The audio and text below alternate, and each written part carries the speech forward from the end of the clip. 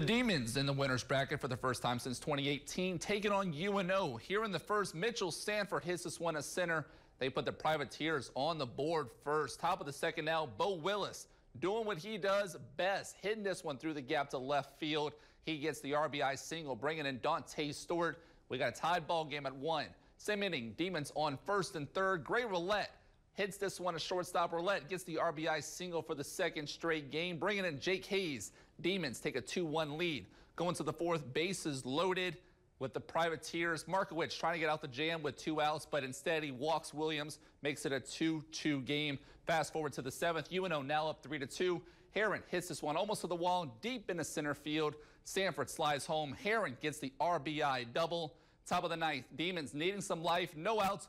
Brock Holmes goes yard, pinch hit, home run.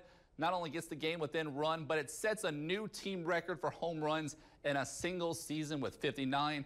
2 outs now, runner on third, last chance for the Demons, but Mike DiTallo rolls it over to third. Close play here at first, but he's called out as NSU loses in a close one to the Privateers 4-3. Both games, our starters have pitched well, but our freshmen came out of the bullpen, threw the ball well. You know, those guys have a really good offense, you know, that he was able to keep down.